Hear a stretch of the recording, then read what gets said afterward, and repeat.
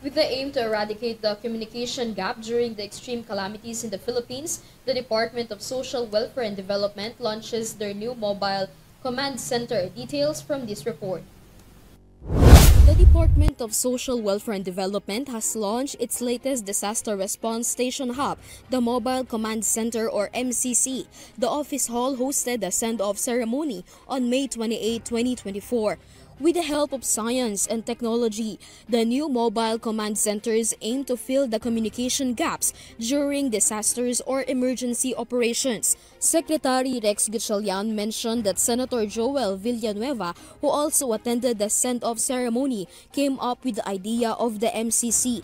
The Secretary emphasized that a lack of communication services hinders the flow of gathering information during calamities. This problem causes them to respond slowly. He also noted that the central office struggles to communicate with the hubs where the agency's warehouses are located. He said with the MCC, the Dswd will continue to receive information from areas at the center of calamities.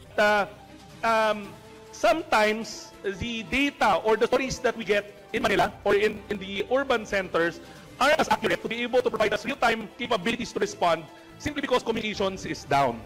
And because of your initiative today, we're very, very happy that 16 of all our regional offices will now be equipped with the capacity to communicate with the central office, with the OCD, so that the response can be timely and can be commensurate to the disaster that's happening. As you cannot imagine. The custom-made MCC vehicles feature surveillance and communication services, power supplies, and other electronic equipment essential for responding to disasters. Senator Gatchalian expressed his gratitude for the equipment they receive. Imagine how happy we are kasi never kami nakatanggap ng ganyan karami na equipment in such a long, long time.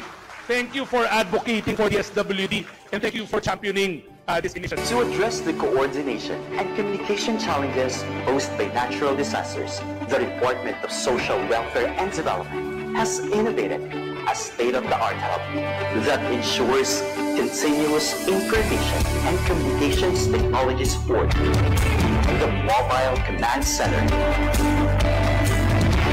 The Mobile Command Center bridges communication gaps during emergency response operations using satellite technology, connecting disaster-stricken areas to the Regional Operations Center, Disaster Response Command Center, and Regional Disaster Risk Reduction and Management Council through the defined role of the Dswd MCC deployment team.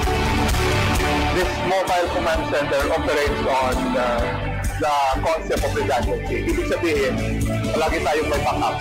Meron siyang dalawang generator, meron siyang dalawang system, dalawang Starlink, dalawang laptop to ensure na... This is Griza Lopez for EuroTV News.